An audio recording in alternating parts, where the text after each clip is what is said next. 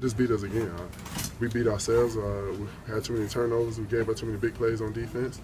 So just put this, get in the film room, see what we did wrong, learn from our mistakes, and move forward. How do you guys recover from it? This is an epic loss. I mean, how do you guys recover from that? He's used that as motivation. It's only the second game of the season. We got a long season ahead of us. Just put this behind us. Don't let us beat us again.